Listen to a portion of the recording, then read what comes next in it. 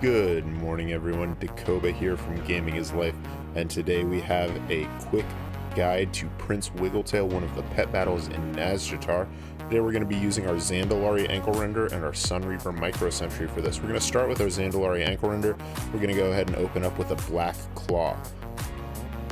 Now we're trying to do as many of these pet battles with just these two pets and maybe one or two others to sort of fill out our ranks as possible, because these pets are very farmable and they're tradable. You can buy them from the auction house.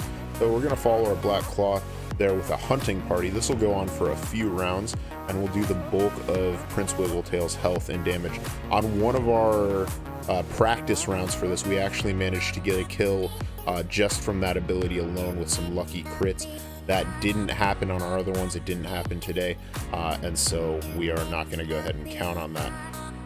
Now, after the hunting party ends, we're going to go ahead and use Leap twice. The first time, Prince Wiggletail is going to become immune to damage. He's going to use Evasion. And in order to make sure that we get a good hit on him, we are going to use it twice. That'll keep our speed up, and it'll let us hit him with Black Claw, which will add 144 damage to our next attack from our sunreaver microsentry. When we send out our sunreaver microsentry, we open up with Call Lightning and then follow it up with a Haywire, and that should finish off Prince Wiggletail here today.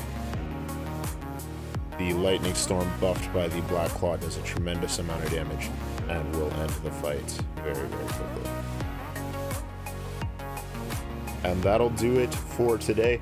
Thank you guys for hanging out. Hopefully you found this useful. If you like this guide, please hit that like and subscribe button, and have a great day.